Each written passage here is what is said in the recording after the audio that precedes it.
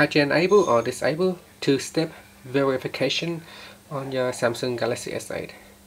So if you want to secure your account, you can enable a two-step verifications to add an extra layer of security on top of that, on top of the normal password. First, tapping on the home key to go back to your home screen. Swipe down at the top and tap on the settings icon. Then tap on cloud and accounts in here. Tap on my profile. Then tap on manage Samsung account.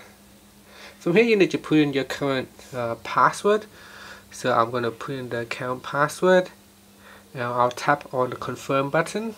So tap on the confirm button and wait for your account to verify and log in.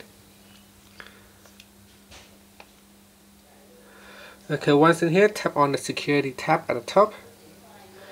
And then tap on, if you want to disable, then tap on the turn off button and tap on confirm, and this will turn off. Now if you want to turn it back on, then tap on turn on and tap on confirm, and it will say put in the phone number that you want to send your verification code to.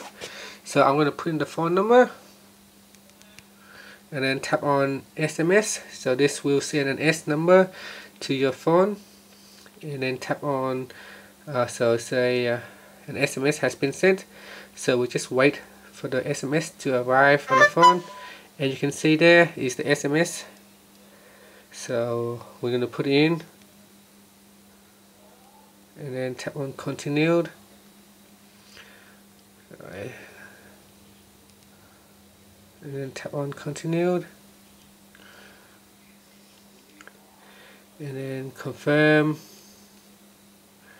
and that's it. The account has been confirmed, as you can see, and that's how you can enable or disable the two-step verification on your account.